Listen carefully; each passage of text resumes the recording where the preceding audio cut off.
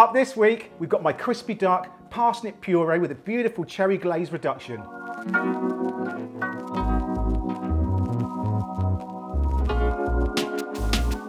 This is such a lovely little recipe. I love this dish. There's plenty of stages to actually creating this one as well. So we've got our duck breast, and we're just going to literally just score just over the skin, making sure you're not going too far into the meat. Pop that into a bowl. Now with the duck itself, all I've done is trim off any kind of sinew or overly fatty areas. Leaving the skin on, we're going to add into there good sprinkle of thyme, little pinch of salt, good drizzle of olive oil, and that can go straight into our backpack machine. Now I've really got into this style of cooking just recently. I'm quite new to this. I've been sent an Instanta sous vide, which is what we're going to be using today. It's a water bath and it cooks at a lower temperature for a longer period of times. It just means that the meat itself is going to retain all its juices and be really, really succulent. So we're just going to seal this one off. This is kind of my new favourite thing to do. I think I like vat packing more than anything. Right, so that is all sealed and done. That's going to go into our water bath for around 45 minutes, about 60 Celsius. We've got ourselves 8 or 9 sprouts here. And we're going to put these in the sous vide as well. We're going to put them in there for around 30 minutes.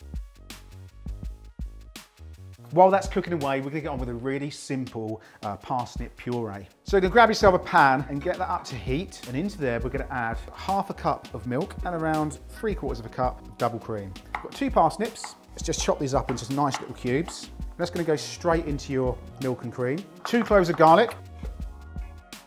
Good pinch of salt. I'm going to let it simmer away for about 15 to 20 minutes. So that's thickened up perfectly. We've got ourselves a food blender. I'm just going to pour that in, on with the lid, and just going to give that a quick blitz. Now that's been liquidized, that can go back in the pan to keep nice and warm. Okay, let's get the duck breast and the sprouts out of the sous vide. So we need a pan up to about a medium heat. We're going to grab our duck breast and skin side down, we're going to add about 25 grams of butter. Add in our sprouts, and over here we've got some cavolo nero, which is just like a nice cabbage. We're just going to take off the ends and just roughly chop that, and that can go in as well. So really we're looking trying to get colour onto the meat itself. When you sous vide things, it very much leaves them looking a little bit pale, so you want to try and get colour back on there again. And you're looking for some of that fat to actually come out of the skin itself and start to glaze those sprouts. So you've got beautiful char there now on the vegetables. You flip that back over, and now that can come off just to rest. Now you've got all that flavour left in the pan with the fat from the duck itself. So we're going to start making up a really, really simple cherry sauce. So we're going to add 1 whole finely chopped shallot. We've got 8 de-picked cherries. We've got a shot of pork. And then we've got a cup of stock.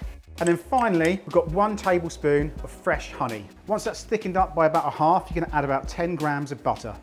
But that sauce is a perfect little glaze. That's what you're looking for, really, really silky sauce. Right, let's serve this one up. We've got ourselves a plate. We've got our gorgeous duck breast, which has been resting away. And we're just gonna slice these down into some nice, neat little slices. And that's what you're looking for, just literally just blushing. We've got some of our puree.